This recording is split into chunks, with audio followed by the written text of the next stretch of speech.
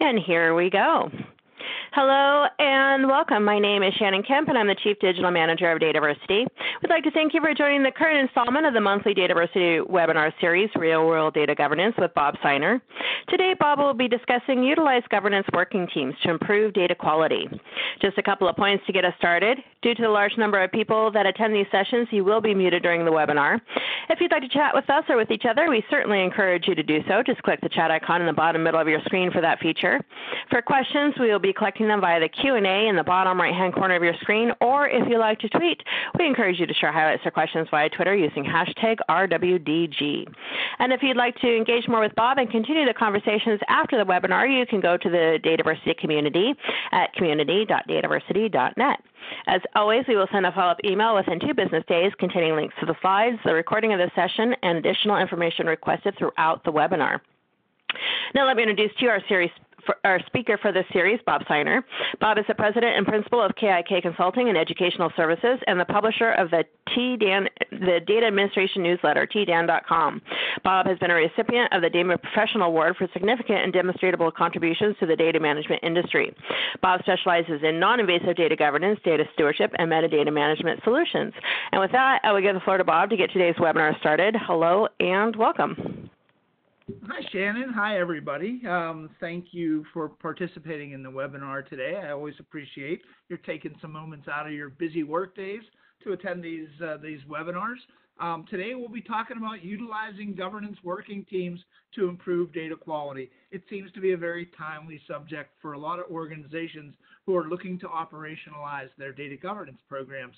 So we've got a lot of materials to go through today.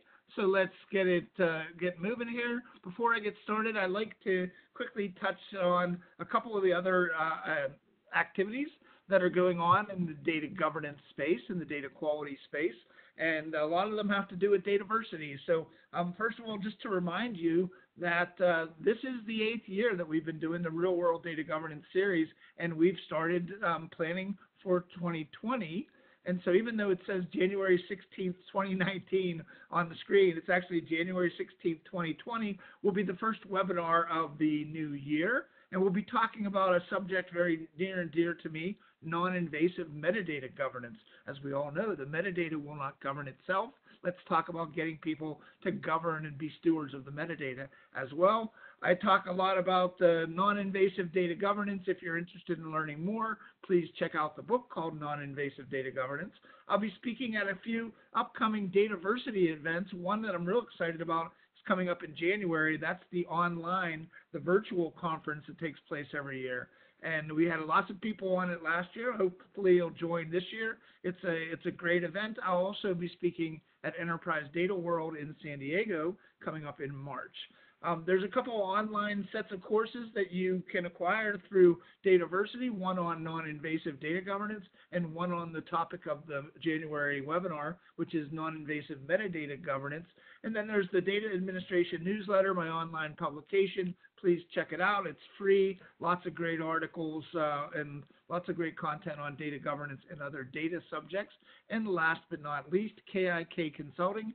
KIK stands for Knowledge is King. The focus of my practice is on non-invasive data governance and metadata governance. So let's spend a little bit of time here talking about what we're going to address in this webinar today. These are the subjects that we're going to walk through. We're going to first of all talk about when does it make sense to utilize working teams within the organization. We'll talk about how to construct a working team based on the purpose of what you're trying to accomplish with your working team. We'll talk about differences between working teams and communities of practice or communities of interest. We'll talk about monitoring and reporting on the status of working teams and what they are accomplishing in their activities. And then last, we'll spend a little bit of time talking about how to deliver successful and repeatable problem-solving teams within our organization. But before I get started, let's just touch on a few definitions and get everybody on the same page as to how I define data governance and data stewardship. I define data governance very strongly.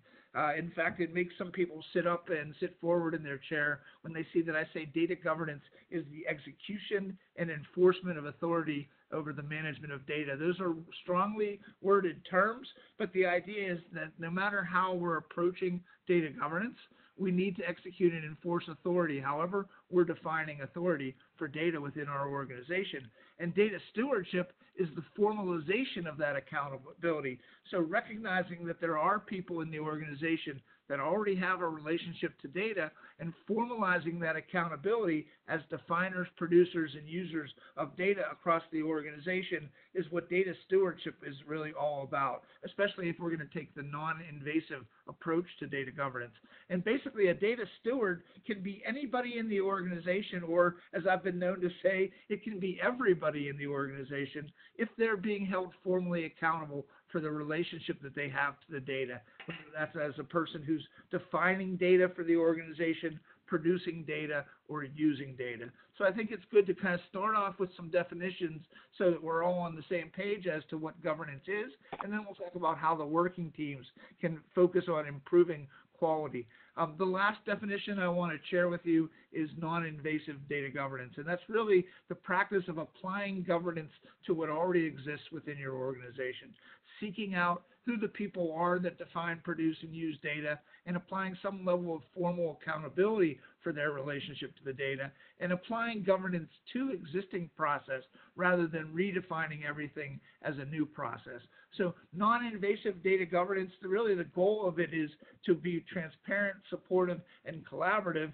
And non-invasive doesn't describe the outcome, it describes how we're going to apply data governance within our organization.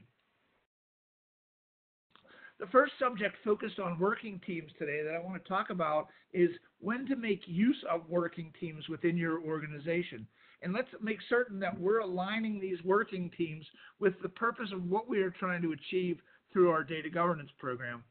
And I'm listing 5 different purposes that organizations have selected to achieve these outcomes from their data governance program. You may have others, but these are some of the ones that I see being used most consistently across the organizations that I've been in contact with. And the first one is to improve the quality of the data, and then to improve the access to data and how quick we can get access to data, and giving the access to data that really need it, giving the people access to data that really need it, and making certainly that we have rules associated with who gets access to data and what data they get access to. Another reason that organizations put these teams together is to improve the understanding of the data. And I'll share an example with you of an organization that actually created working teams to develop data catalogs and business glossaries and data dictionaries. So certainly that's not going to happen on its own. We need to create these teams of people that have the responsibility for putting these things together for the organization. Another purpose may be improving interoperability, and certainly one that we're all aware of is the protection of sensitive data within our organization. So when we put teams together, what are some of the things that we need to consider, again, depending on the focus of our program. So the first focus that I spoke about was the quality of the data. And you'll notice that the first bullet under each of these improvements is the same. And that's critical. In fact, that's going to be the second section of things that I talk about in this webinar, is how do we identify and recognize the appropriate people to engage on these working teams. We're going to need to convene working groups basically made up of stakeholders and SMEs, subject matter experts, stewards, and partners of us within the organization. So what are the steps that we need to take to make certain that we're engaging the appropriate people in the activities of the working team? A lot of organizations focus on creating these working teams to solve quality issues. So oftentimes they talk about creating incidents or at least documenting incidents and creating teams to address those incidents or those issues. And what I'd like you to consider is that there's another spin that we could put on that, which is let's have them address opportunities. So not only the negative of data quality issues and data quality incidents, but if we can be looking at ways to utilize our working teams to address opportunities to further the education and the understanding and the knowledge and the shareability of certain data across the organization, these are opportunities for us to improve. So yes, it's still it can be reactive, but in a lot of ways, it's also proactive. where we're saying, you know what, if we improved our understanding of data around, for example, customer loyalty, that would be an opportunity to add value to the organization. So it doesn't always have to be a data quality problem. It can be an opportunity that's going to add value to the organization as well. In order to do this, a lot of organizations, when they set up their programs initially, they identify a pilot or at least an initial incident that they want to focus on in the organization. And in order to sustain a data governance program, it really requires that we have an intake process, that we have a way of being able to bring new opportunities, bring new issues to the table. So one of the things that we need to consider if we're developing working teams to focus specifically on the quality of data is, well, what happens after we address the pilot? Do we have a way to line up and kind of queue up different opportunities and different issues that we're going to address? So that's one of the things that I suggest to a lot of organizations as they're creating these working teams to address issues. What are they going to do next? What's coming down the pipeline? So making certain that you set up a process to intake different incidents, to intake issues and intake opportunities is a way to sustain and keep your program going on an ongoing basis. And in fact, when you're talking about operationalizing your program, you really need to have an intake process in place. Who's going to submit the issues and the incidents? Who are they going to submit them to? How are they going to submit them? Who's going to prioritize the issues? Those are all parts of that intake process as we start looking for additional opportunities for data governance to help in the organization. A lot of organizations, when they're setting up their quality teams, their data governance working teams to focus on quality, focus on what is now being called critical data elements. And you may see that term being used across the industry now, where critical data elements or CDEs has become a regular subject of conversation. When we're talking about critical data elements, in a lot of organizations, that is the strategic data that is going to add value to the organization. So when we're creating working teams to focus on quality data, a lot of the times that specific data that we're working on improving the quality of can be referred to as critical data elements or CDEs. So understanding what data is critical in the organization is very important, and having a method to be able then to address the issues and the opportunities associated with those CDEs is also very important. So a lot of times when we set up our program, we set it up, we define specific roles and responsibilities, communications that we're going to provide for the organization based on what governance is setting out to accomplish and the status of what it is we are accomplishing. Oftentimes when we define those roles at the beginning, we don't really know if they're going to work or not for the organization until we start to create these working teams and make certain that the roles that we've defined are working when we start to operationalize data governance. And one thing that we should not be afraid of is changing how we've defined our roles. If we've defined our roles right out of the gate and we find out that they're not working for the organization, we should have the idea that we'll adjust the roles to make sense to function properly within our organization, and we'll adjust our communications based on the results that we're getting from that communication. Some organizations will set up working teams to focus on access to data. And again, the first bullet point under improving access to data is convening the right people, getting the right people into the group. And oftentimes that helps us to make certain that we're recognizing who has the responsibility to make the decisions as to who gets access to the data.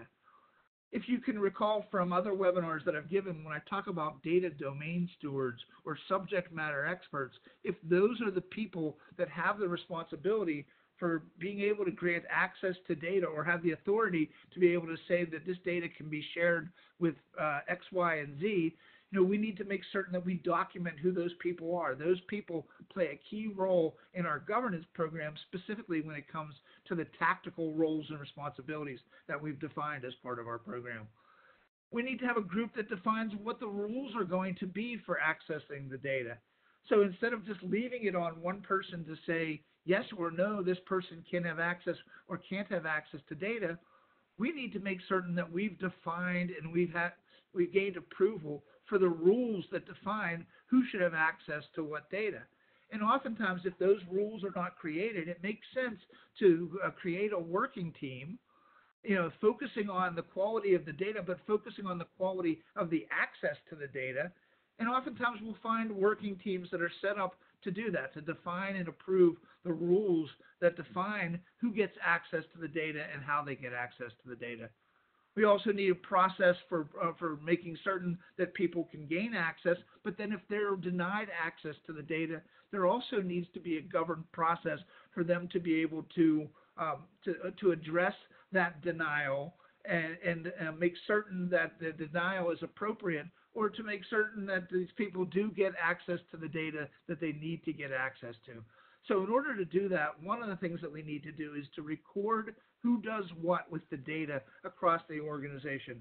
And I oftentimes share a common data matrix, which I'll share with you in a couple of slides. It's a simple two-dimensional spreadsheet that you can use to record who does what with the data, so that when it comes to giving people access to the data, we need to know, who gets access, how they get access. We need to document that they have access to the data, and all of that information can be collected within the common data matrix. Like I said, I'm going to share that with you in a couple minutes here, but it's a really useful tool for us to really understand who does what with data across the organization. I mentioned before that I was working with an organization recently that convened working groups to make certain that they had a data dictionary and a business glossary for the data within the organization. In fact, they created two different working teams, one to focus on the semantics of the data and the language that's being used by the organization.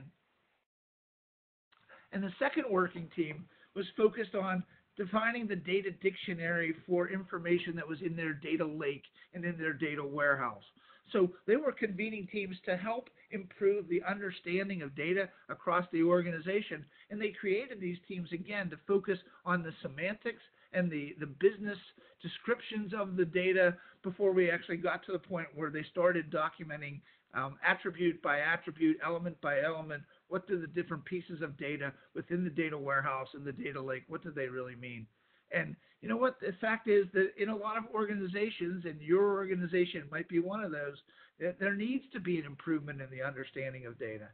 We need people to understand that data that is named in different ways may have the same meaning, or the data that has the same name might have a different meaning depending on the context of that data. So the first thing that we need to do is make certain that we get the appropriate people involved in the development of these working teams, whether they're stakeholders and SMEs, whether it's the stewards and the partners. The fact is that if we're looking to improve the understanding of data across the organization, that's not going to happen on its own.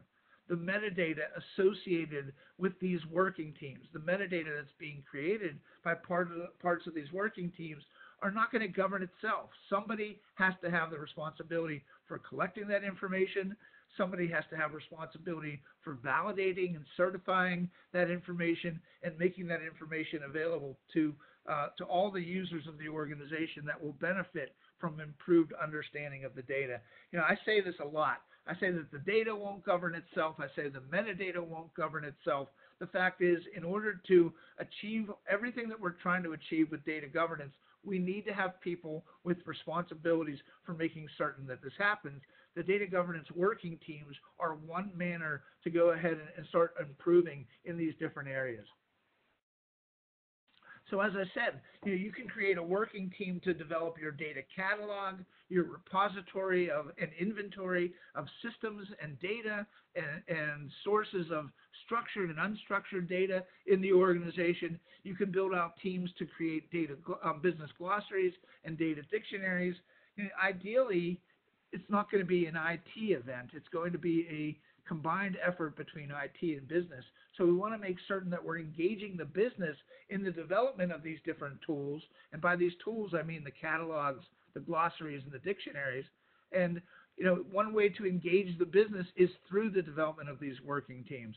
And what we need to do is evaluate and adjust the access to the understanding, make certain that the people who need access to the documentation, the metadata, the understanding of the data, that they have access to it, and talk to them about what's the best way that you can deliver that understanding of the data to the people that are using the data. Other organizations are focused on developing these working teams or convening working teams to focus on interoperability or shareability of data across the organization. We often find that it's difficult to combine data from one data resource with another data resource because the data doesn't align properly. The data that we're looking to combine the data and integrate the data on has different definitions, has different attributes. We need to make certain that we can improve the way that we share data across the organization. And oftentimes, groups that are convened to focus on interoperability issues look at exactly that. They're looking at those specific pieces of data that are necessary for us to be able to combine data, pull data together.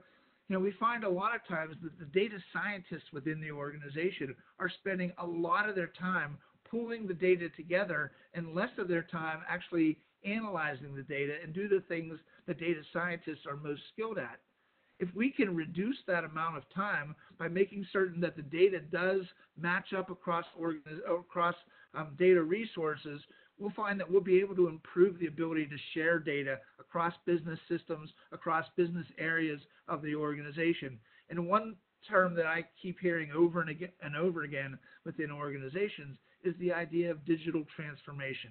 If your organization is moving in that direction, where it's really becoming all about the data, you're becoming a data-centric organization, it's going to be very important for you to be able to combine and share and use multiple data sources in order to solve problems. And if we can prepare the data in such a way that the data analysts, the data scientists don't need to spend that time manipulating the data, that's going to help our organization significantly. We're paying these people good money for their data scientists' science knowledge, for their analytical knowledge. And, if we can improve the documentation and the information that they need about the data, and we can improve on those specific pieces of data that are going to improve our interoperability, that's an excellent use of a working team within your organization. So oftentimes we're looking to how are we going to solve some of these problems? Working teams may be the answer to that question. And again, the working teams are not necessarily set up for a long-term basis. They're typically created to solve specific problems in specific periods of time. And the last example of the use of a working team that I want to share with you is to focus on the protection of sensitive data. We know with the new California Protection Act and with GDPR and all the other privacy legislation that is either being handed to us now or that's coming down the pike, we need to make certain that we're protecting sensitive data. So again, pull together the people from risk management, from IT security, from communications, from governance, to make certain that we're getting the right people into the room to just start talking about how are we going to assure to our auditors and to our examiners that we are protecting sensitive data. So we can convene working teams to be able to do that. And what are some of the things that working team might focus on? Well, it might be focusing on defining what your classification rules are. What is considered to be confidential? What's considered to be sensitive or public or open data? So certainly if those aren't already defined or they're not already communicated effectively across the organization, that could be the use of a working team. Then once we've defined the classification rules and we have them approved, and perhaps we even create a policy associated with how the data is classified, we need to be very clear as to what are the handling specifications that go along with each of those classifications. How do we handle data that's confidential in a way that's different from open data or public data within our organization? In fact, one of the things that we need to recognize is that as data goes through its life cycle in the organization, that classification may change. Up to a certain point, it might be confidential data, but then at a certain point when it's released to the public, the classification has changed, and therefore the handling rules have changed. And when organizations are defining the handling rules, oftentimes they break it into at least two categories. And those categories would be What do we do with data at rest? Data that's stored in databases, that's stored in repositories. And then what do we do with the data in motion? Do we need to encrypt data that is considered to be confidential? Do we need to use sensitive or encrypted jump drives or personal devices as we're moving data from one place to another? So convening a working team of people focused on protection of sensitive data is extremely important, and especially in this day and age where privacy seems to be all the rage. We need to focus on making certain that we have an auditable way of being able to demonstrate that we are protecting sensitive data. By convening a working team to do that, now you've given them the responsibility of make certain that our classification rules are appropriate. Make certain that we have policy associated with protecting sensitive data, and that we've defined what the classification means when it comes to what you can do with the data in the organization. So now we've talked about some reasons for creating a working team. I want to spend a little bit of time talking about who the participants should be on the working team. The first role that I identify here is the Data Governance Administrator, or the Data Governance Office. And the reason that I do that is that somebody needs to have the responsibility of pulling the team together, of defining the steps of the process that are going to be followed by the working team, by making certain that the people are actively engaged in the different steps of the process. So you need a data governance administrator or a data governance office, or at least somebody that has the responsibility of guiding the working team. Other people that we need to involve on it would be the subject matter experts and the representatives of the business areas of the organization that are being impacted by whatever it is that the working team is working on. We want to make certain that we don't try to do this with our hands tied, but with one arm tied behind our back. We want to bring information technology and project management into the fold, because ultimately what you work on with your working team might turn into a project. Or it will turn into a project if it's going to require changes within the organization. So we're going to want to engage information technology, and we're also going to want to make certain that whoever is sponsoring the activity is being engaged. So let's start by talking about the Data Governance Administrator. And if you've heard me talk about data governance best practices before, the very first best practice that I talk about is that senior leadership should support, sponsor, and understand what it is we're doing with data governance. The second best practice is that somebody has to have the responsibility for guiding the ship and leading the way. And that's really where the Data Governance Administrator plays a very key role in these working teams that are focusing on addressing specific issues within your organization. So first of all, if you're starting a data governance program, since that is best practice, when we're defining our roles and responsibilities, we need to make certain that we've defined clearly the role of the Data Governance Administrator or the Data Governance Office. And oftentimes they're the people that will facilitate the activities of the working team. Now, oftentimes these working teams result in the creation of RACI matrices. If you know what I mean by those, who is responsible, who's accountable, who's consulted, and who's informed along each step of the process. And oftentimes, again, it's the administrator that has the responsibility for making certain that those steps are being followed. But one thing that I've found in a lot of the RACI matrices that have been developed over the years is that the Data Governance Administrator or the Data Governance Office is actually responsible for each step, or responsible for getting the most appropriate people involved in the steps. So as I said before, the data will not govern itself. The working teams will not guide themselves. We need to have somebody from Data Governance Administration involved in those working teams. The one that's really a no-brainer is the subject matter experts, or the quote-unquote data owners, the people that own data or own applications across the organization. So when you're creating a working team, not only is it important to have that administrator, but it's also very important to have the subject matter experts, the people that are in the know, involved in those meetings. So we're going to look for people who are the reason why we are convening these working teams. So we're going to look for the person or the people who need the opportunity to be addressed. And as I said before, I'm going to talk about the common data matrix. I'm going to share a version of that in a couple of minutes that shows how can we start to recognize who the appropriate people are that we should engage in these working teams. And oftentimes the subject matter experts, when I said that the data governance administrator has the responsibility, is responsible for many of the steps, oftentimes the subject matter experts or the people that we're doing these activities for are also responsible. So it's kind of a co-leadership in each of the different steps of a RACI matrix.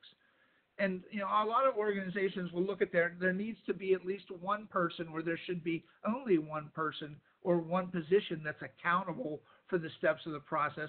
There could be multiple people that have shared responsibility for those steps in a typical RACI matrix.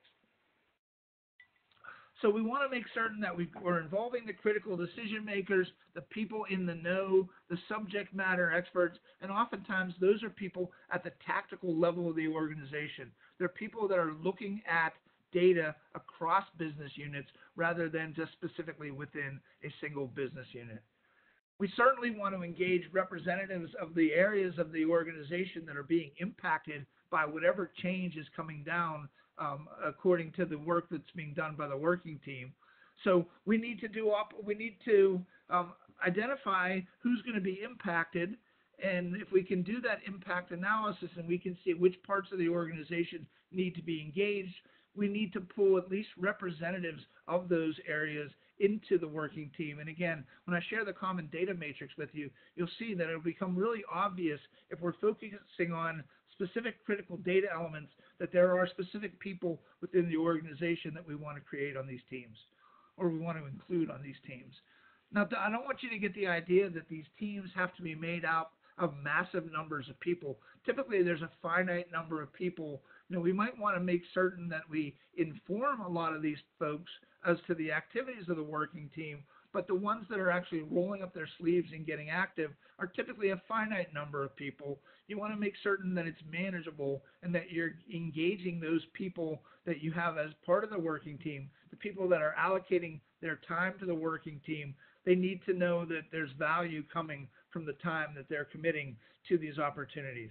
And so when we get these people involved, I actually heard another consultant say, that if people don't want to get engaged in these working teams, all we really need to say to them is, okay, well, we'll solve the problem and we'll come back to you with a solution.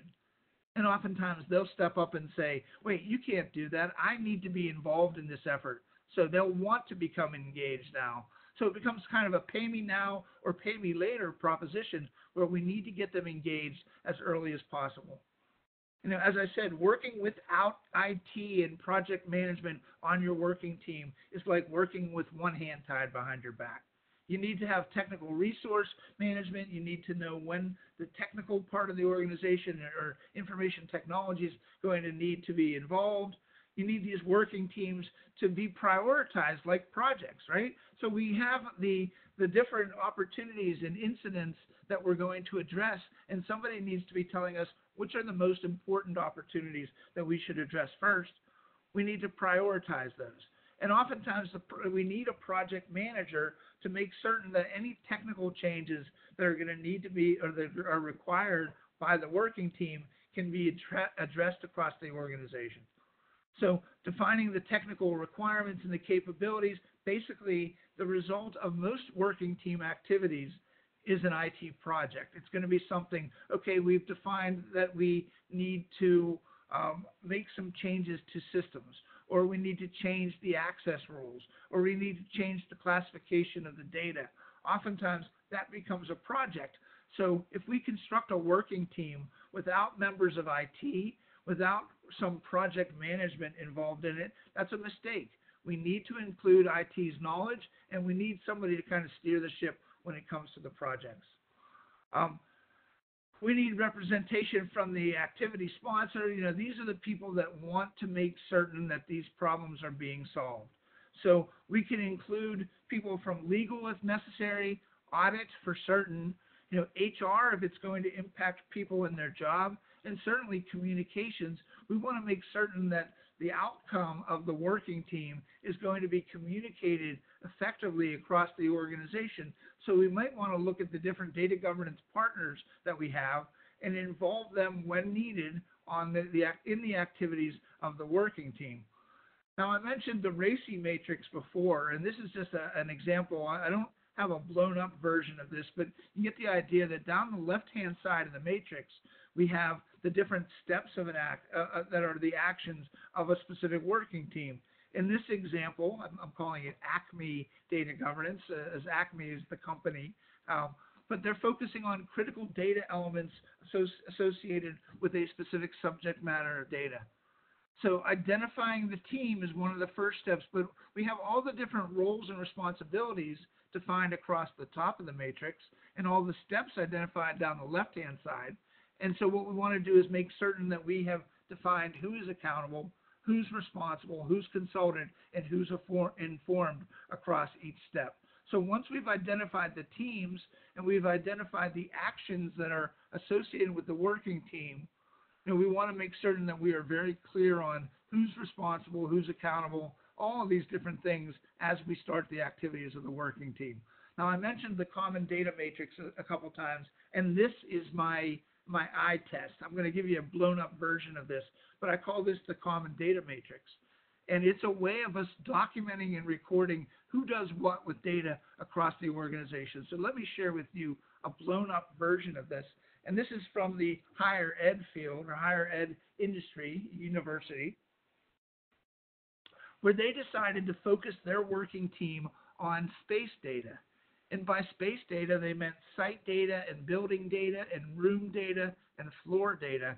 There's a lot of different pieces of data that are associated with each of those subdomains of the space domain. And some of those pieces of data might be identified as being critical data elements. So what we're doing is we're going from less granular to more granular as we work from left to right. We go from domain to subdomain down to the specific critical data elements, indicating whether or not those are critical to the organization or if those are identified as being strategic data. Then if we continue to work our way across the matrix, we can see, well, where is that data stored? And who in IT has the knowledge about that specific data in that specific system? If there's one thing that I want you to take away from this webinar today, it is the need for having a tool like this. Whether you use a common data matrix or something else, we need to know who does what with data across the organization. And the common data matrix becomes a really excellent tool for doing that. And now here's a kind of a backed out version of the common data matrix. We can then say, not only from the IT area, but from the different business units of the organization, and some of those business units can be broken into sub-business units, where do they get their data from? We get senior leadership asking the same questions of multiple people and getting different answers. And why does that happen? It happens because people access the data from different places within the organization. And we need to know that. We need to be able to demonstrate to them the reason why you're getting this answer from these people is that they're accessing data from these systems, and the reason why this other answer is different is because they're going to different systems or they have different understanding of the data. All right, we're going to need to move quickly here. Let's talk about the differences between what we're calling working teams and these communities of interest. And the difference, the primary difference is that the working teams are very specific and the communities of interest are more general. So let me walk through some of the aspects of working teams versus communities of interest. So in the working teams, you might focus on a specific set of critical data elements. So it's a specific opportunity or incident or issue that they're focusing on in a community or a community of interest. It could be the same general interest. I've seen organizations create customer data quality communities of interest. And that's bringing together people that are interested in improving the quality of the data within a specific domain or subdomain of the organization. The working teams are focusing on improving the quality, improving the understanding of specific data, perhaps within that same domain or subdomain. The working teams are facilitated into action. The communities, as Shannon has talked about, the communities within DATAVERSITY, these are areas where people can network. people who have ideas around improving the quality or improving the value of something specific within the organization. That's where communities of interest are created. The working teams typically have a beginning and an end. They're convened for a finite period of time, when oftentimes the communities that are being created are created for longer periods of time. They're a community of interest that's going to be around, over a stretch of months or years, rather than a specific set of people that are brought together to solve a specific issue. So let's look at the differences between the processes of a working team versus a community of interest. The working teams are going to focus on some of those things that I mentioned earlier in the presentation. The quality of the data, the understanding, the access, focusing on critical data elements or the protection of the data, when the communities of interest are more interested in focusing on networking and education and bringing people together that have the same common interests in the organization and communicating effectively with them. So again, working teams are focused on specific problems. Communities of interest are more brought together to share ideas, share tips and techniques that are going to be of value to people across the organization. Let's talk about the administration of the working team versus the community of interest. Well, typically, in the working team, they're responsible for taking care of all of the steps that were included in the RACI. And oftentimes, it's the administrator with assistance from some of the subject matter experts that are actually responsible for each step of the actions. And the Data Governance Administration or Data Governance Office has the responsibility of facilitating those actions and making certain that communications are being provided to management and that somebody's measuring the value of the actions of the working team. Versus the community of interest, where there may be a community coordinator, or we're going to convene this community of interest based on, what are people or what are they caring about? Is it a specific set of data, or is it something that a specific process? Is it a specific subject area rather than a specific problem? Oftentimes, these are user interest driven, and people are encouraged to participate, but they're not being told that they have to participate. Oftentimes, when you're creating the working teams, we're creating a team that has a specific goal in mind, and people have specific responsibilities within those teams. When it comes to the communities of interest, it might be less so. It might be more of a networking opportunity and a way of sharing ideas associated with the data. Let's talk about engaging a team versus a community. So oftentimes when you're creating a working team, you're going to need to identify what resources are going to be required, who's going to be accountable for doing what. It's very process driven because you're looking at a business outcome from the working team, and less so when it comes to the community of interest. There's typically not resources required. There's not necessarily resources that are accountable. It's very socialization based and sharing ideas across the organization, and the status of what's happening within the communities are used to sell participation in other communities. It may be used to sell participation in the working teams themselves. So we want to make certain that we're communicating the results of the communities as well, or people will stop wanting to be participating in those communities. So again, working teams, very specific, communities of interest, less so, but they can also be vital within an organization.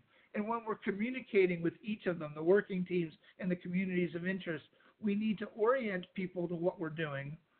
As they get involved in either the working teams or the communities of interest, they need to be onboarded and let them know what's expected of them and what they can expect from participating in the working team and the community of interest. And then there's ongoing communication. There's a status of what is happening within the team or within the community, and that in the metrics that show what benefit has we brought, what value have we brought to the organization. So we need to make certain that we're focusing on communicating with both the working teams and the communities of interest. Let's spend a little bit of time talking about monitoring and reporting on working team status. So we need to evaluate and demonstrate the values of the teams, and oftentimes that can be demonstrated through the use of a pilot. So we convene a working team as a pilot activity, and we see how well it works for us. Well, we're going to need to be able to quantify the results of the team. We're going to need to be able to provide ongoing communication to the team. We're going to want to make certain that those individuals at the strategic level are being communicated with and being reported to the status of the activities of the team. And we certainly want to sell and take advantage of any successes that are being demonstrated by the team so that we can kind of duplicate that or replicate that in additional teams that we're creating moving forward. So when it comes to quantifying the results, we can start to count the numbers of opportunities that we're addressing, the number of incidents and data issues that are being recorded. But it's only one piece to start to share with people what has been recorded. We want to let people know how many of those issues or incidents or opportunities have been prioritized and how many of them are being addressed. So when we're quantifying the results of the team, we need to look at, well, what are the teams focusing on? How has it been prioritized? And what has been done to address the issues for the reason why the working team was set up. We want to make sure that we can ensure that there's value in addressing the opportunities, that we're engaging the appropriate people. And if we find that certain people that we've defined as part of the team aren't engaged, we should look at how can we get them engaged. Or if they are not engaged, maybe we don't necessarily need them as an active participant on the working team. So we want to make certain that as we're creating these working teams, we're trying to create efficiency and effectiveness in what we're doing. So we want to focus on the speed of the ability of the team to be able to address the opportunity, and we want to reuse the efforts to address other opportunities. I spoke a lot about creating kind of a toolkit of processes that our data governance working teams have focused on. And then when we get an incident that comes down the pike that looks a lot like another incident or another opportunity, we can reuse the process, reuse the way that we convened the working team to address the opportunity. So the goal of the organization is often to create repeatable processes. And I've had clients that have been talking about things, and I'll address it in a second, data governance as a service or data governance as a product. Well, what are those services? What are those products? Those are the things that we can repeat. If we've taken a set of critical data elements and we've improved the quality and the understanding of that data, and somebody catches wind that you've done that, well, they say, well, maybe you can do that for us as well. So let's dig back into our bag of tricks, or should I say our repository of repeatable processes, and identify what we can reuse to the benefit of other people in the organization. So we need to communicate this on an ongoing basis, and we need to let people know where we've added value through the use of these working teams so that other people can look for additional opportunities and incidents and issues that we can create working teams to address. Somebody has to have the responsibility of reporting the results of the working team to the council. So that could be the number of opportunities and incidents, but also getting them involved in the prioritization of what's most important to the organization, and making certain that if these things turn into projects, that there's resources that will be provided. It's great to say, well, we can solve the problem if we do X, Y, and Z, but if we don't have the people and the resources set up to be able to help us to get to that end, it's a useless battle, because we need to have resources at some point in time where the actions of the working team actually become addressable. And if we're going to need to engage these people, there needs to be certain that there's resources available to address the issues. The status, we want to make sure that we report to the Data Governance Council the status of the opportunities that are being recorded and addressed. We want to let them know what artifacts have we created as part of this process that we can then reuse in other situations across the organization. We can also communicate to them the metrics and measurements of success and any messages that we can share with them that they can share with executive leadership. As I said, the very first best practice is that your senior leadership supports, sponsors, and understands the activities of data governance.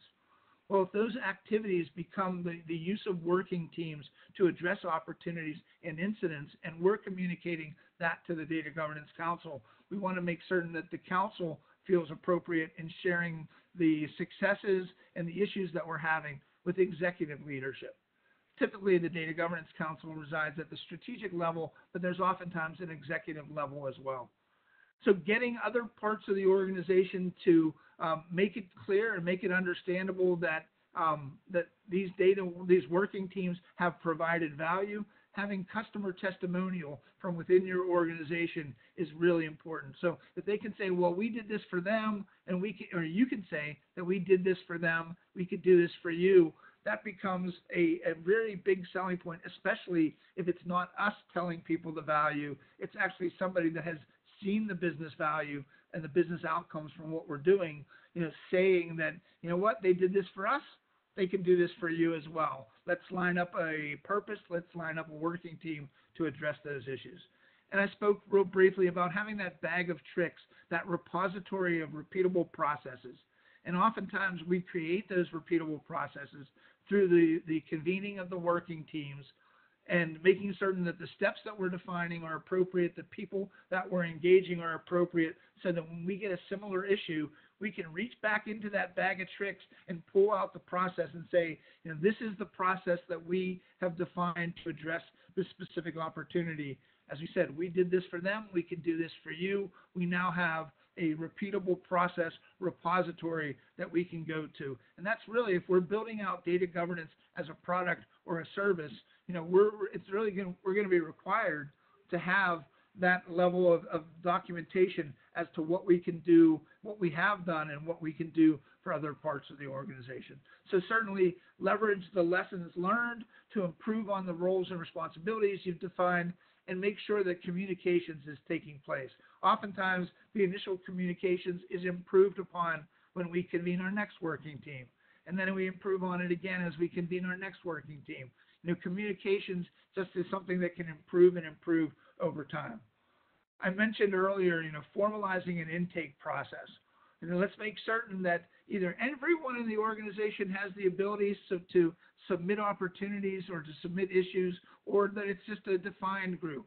In an organization I'm working with now, they've taken their council and have said that let's make it a responsibility of people on the council to define what's strategic data and what data we need to focus on with the use of these working teams to improve the quality, the value, the understanding of that specific data. So make certain that that people know that they can submit opportunities or define a specific part of the organization where those opportunities come from. And formalize the process, as I mentioned before, to record and submit opportunities, create a method and a rubric to help the people at the appropriate level of the organization to evaluate and prioritize the opportunities, and look at the way that how are we going to address this? Is this something that we can address in a central manner, or does it need to be in a federated manner? And by federated manner, I mean let's define something that we can set up a set of repeatable standards or minimal standards that are shared across the organization. So a lot of what we're doing in using these teams really depends on how we are addressing data governance across the organization. And so the last subject that I want to touch with you in the last few minutes is the maturity improvement. It really requires that ability to be able to repeat the success or repeat the actions of the working team. So we want to have repeatable team building. We want to have that repository of the processes and things that we've documented. We want to look at data governance as a product and service. We want to engage stewards to drive these teams. And as I mentioned before, the teams don't typically operate very well if there's not somebody in the organization that has responsibility for guiding the activities of the team. So repeatable team building, again, based on a dependable operating model of roles and responsibilities. I'll be talking about a complete set of roles and responsibilities for data governance at Enterprise Data World in March. But you want to make certain that you have to have the leadership of somebody. And oftentimes the leadership of these teams is at the administrator level or at the data governance office level. We need to know who's responsible, accountable, consulted, and informed. Create the common data matrix as a way to help us to identify what the critical pieces of data are and where they reside in the organization. And let's learn from what we've done. So when we define a process for the pilot, let's not be afraid to change that process if that process is not working as effectively as we'd like it to work for us.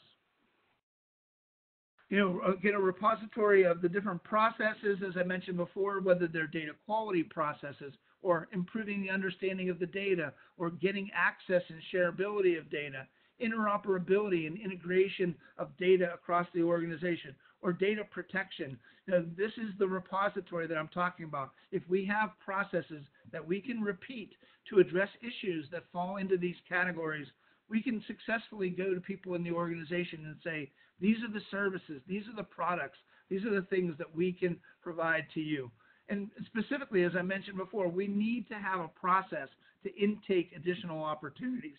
And we want to base everything that we're doing on reusable roles, reusable processes, again, in that repository, and reusable communications. Now, I mentioned data governance as a product, data governance as a service. If that's what we're trying to achieve with data governance in the organization, creating these repeatable sets of services become vital in being able to say, you know, we've done this successfully for this part of the organization. We could do something similar for you, but we need to have those processes set up so that we can, again, dig back into that repository and say, these are the things that data governance can provide to the organization. And oftentimes, those are results of the activities of working teams getting together. So engage your stewards to drive your teams, use your common data matrix to identify the right people at the tactical level, at the operational level.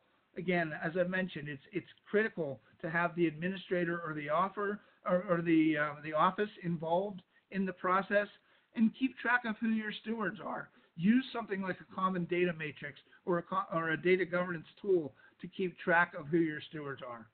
You know, make certain that you engage the governance administration in the activities. They're going to be the ones that drive the teams.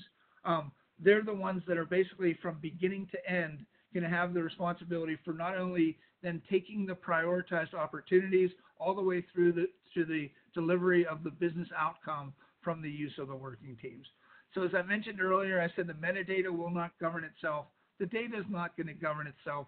Somebody has to have the responsibility of engaging the working team and making certain that they're in line. So what did I talk about today? I talked about when does it make sense to use working teams? How do we construct these teams? How are they different from the communities of interest? You know, what do we need to monitor and report based on the working team status? And we spent a little bit of time talking about how to deliver repeatable problem-solving teams to the organization. And I know I took up a lot of time here, but I'm going to toss it back to Shannon to see if we have any questions for the remaining time.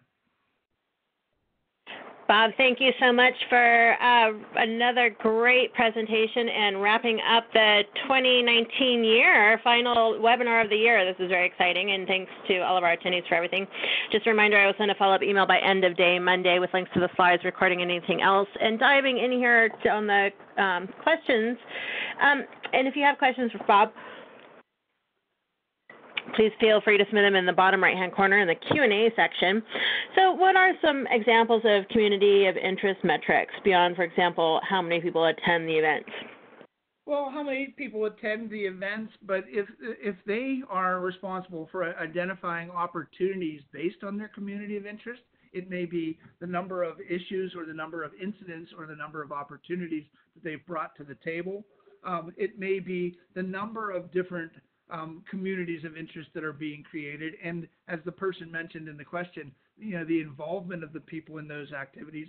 Oftentimes, the communities of interest don't have as specific metrics as the working teams themselves, but we want to engage. We want to make sure that people are being engaged, how they're being engaged, how much of their time are they spending. These are all things that can be measured when it comes to the community of interest.